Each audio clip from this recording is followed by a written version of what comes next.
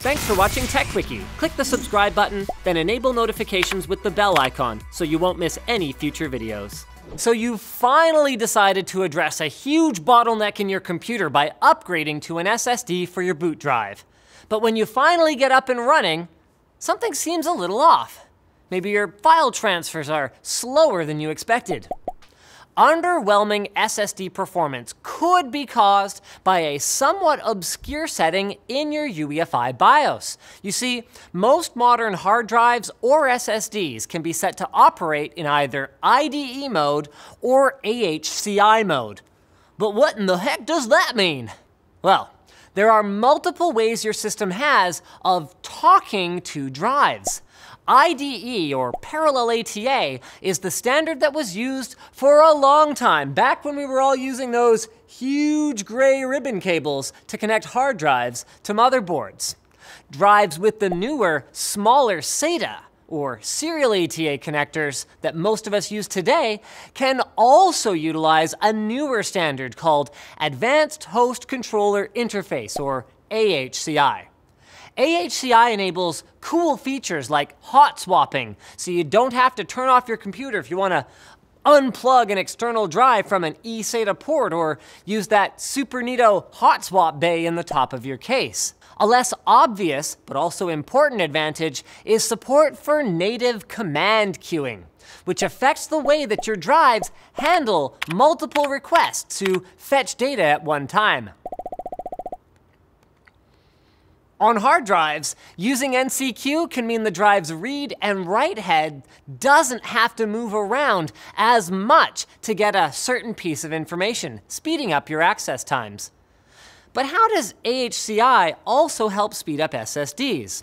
Well, although the benefits of NCQ on SSDs are small or negligible for home users, many users do report greatly increased performance, especially for large file transfers in AHCI mode compared to IDE mode, due to AHCI just plain being designed with more modern drives in mind. So then, why would you ever want to use IDE mode?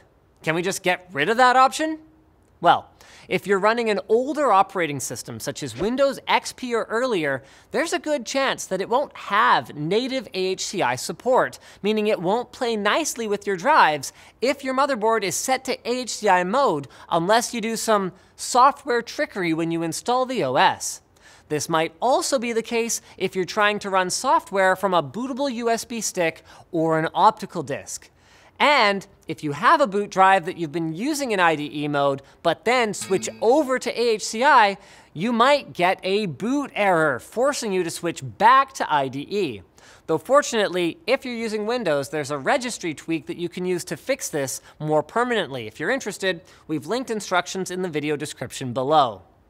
Of course, AHCI isn't the end game for drive protocols, and the sexy new one, NVMe Express, is starting to gain popularity.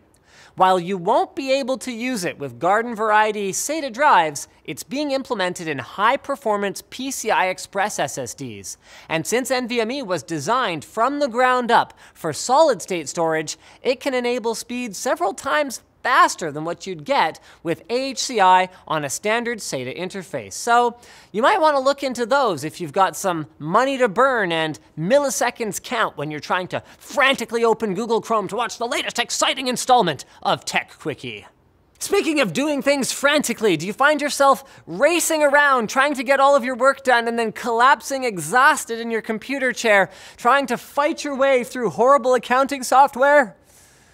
Well, if you're a freelancer or a small business owner, FreshBooks is the opportunity for you to start saving your time and being more productive, because with their cloud accounting software, you can be more organized and get paid more quickly. Create and send professional-looking invoices in less than 30 seconds. Set up online payments with just a couple of clicks to get paid up to 4 days faster. See when your client has seen your invoice, putting an end to the guessing games. And best of all, try it all for free for 30 days with an unrestricted trial. Just go to freshbooks.com/techquickie and enter TechQuickie in the How Did You Hear About Us section. So thanks for watching, guys. Like, dislike, leave a comment with suggestions for future videos, subscribe, and don't forget to press the little bell so you get all our notifications. And we will see you again in the next Tech Quickie exciting installments coming at you every few days or so.